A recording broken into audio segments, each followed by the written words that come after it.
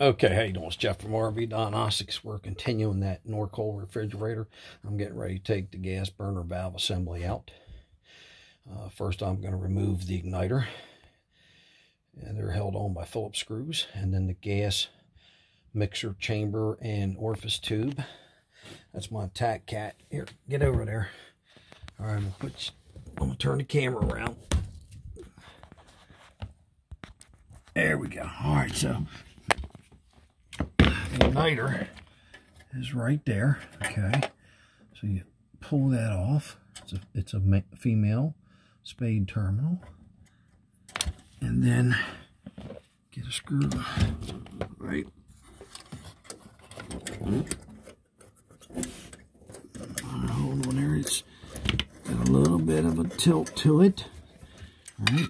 Okay. So there's your igniter. All right. They got to be 1/8 inch away to spark. So that'll set to the side.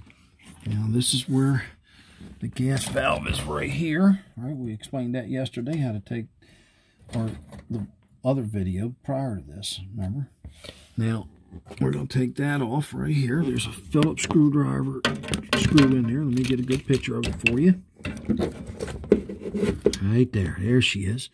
All right. So get in there.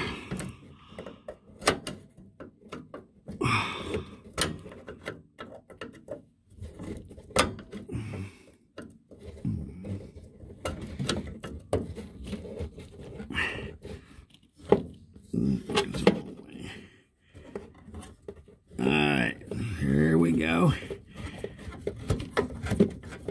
That's rusted a little bit. We'll clean all that up before we put it in a new one.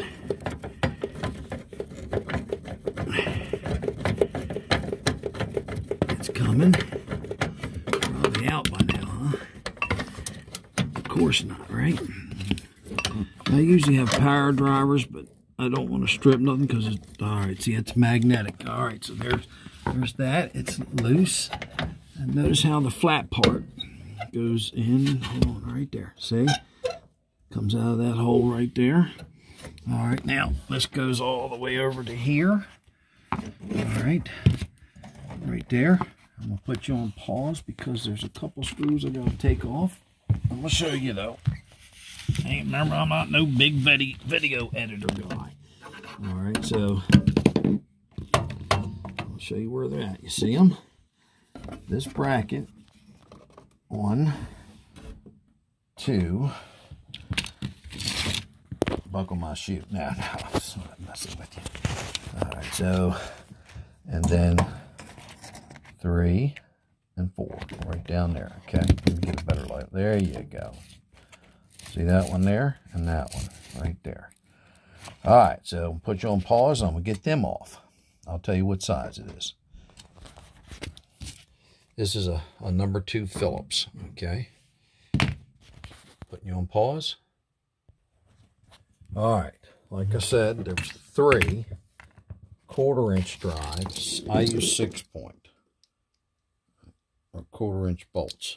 I use a 6-point because there are 6 points. That way you have less chance of rounding stuff off, or the head of the bolt. So you pull this out. All right, get that out of the way, get some wires out of the way. I know it looks like a mess because it is. All right, you got to bend it a little bit, get some wires, turn it a little bit. There you go, she's coming. All right, that is your gas valve. And we're going to take this apart and clean the orifice out, get all that rust off. All right, clean that burner. That's where the flames come out of there. It sets up like that. And that's your boiler system right there. We're going to change all this right here. Did you hear that rust? All right, so that was tonight's venture. We're pulling the gas valve, feed tube assembly, and burner assembly. And the orifice is in there. And we'll take that up.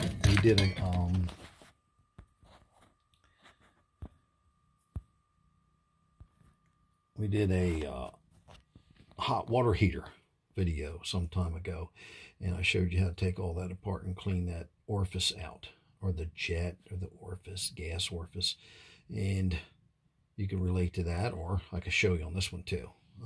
Redundant is okay. We can learn and learn and learn. Well, thank you again. This is Jeff from RV Diagnostic, laying down on the job. I'm on the floor, as you can see. It's late at night. I'm gonna get my butt up and get in there to my wife.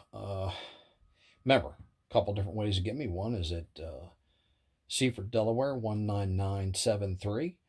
Also, the Facebook page, RV Diagnostics. It's real close to 15,000 members in less than 3 years. And March the 13th will make the 3rd year. The other one is a YouTube channel, which you're viewing. And then the other one is the famous one-on-one troubleshooting. I guide you step by step through video, camera, watch what you're doing. And there's a lot of people on the Facebook page on the announcement section that will tell you it's real, it happens, it works. And little by little, you need me less and less. And that place is the website, www.rvdiagnostics.com, diagnostics, plural.com. Be glad to see you on there. Membership fee, I mean, it adds up to like $7, $8 a month, you know, for it. And then you add that up for a year. That ain't bad to have an RV tech in your pocket, or what I call myself, a diagnostician. Once again, thank you. This is Jeff from RV Diagnostics.